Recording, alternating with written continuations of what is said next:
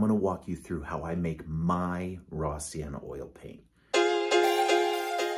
It's mine because I measure and mix things exactly the way I want them, which is something that people don't typically do nowadays.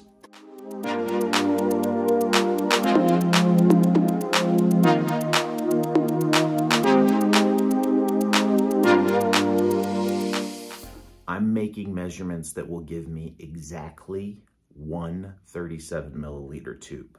So anytime I run out of that paint, I can go back to that recipe and make it again.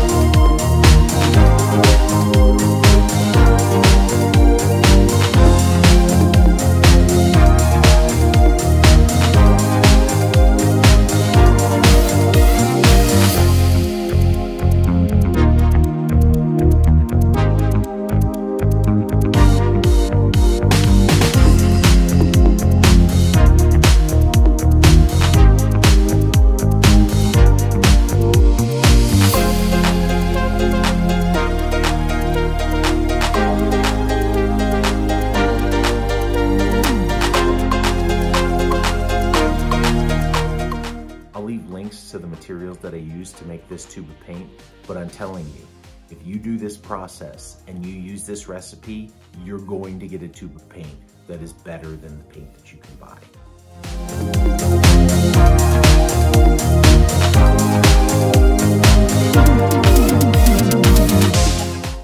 What you'll actually find is it's also incredibly competitive in price as well.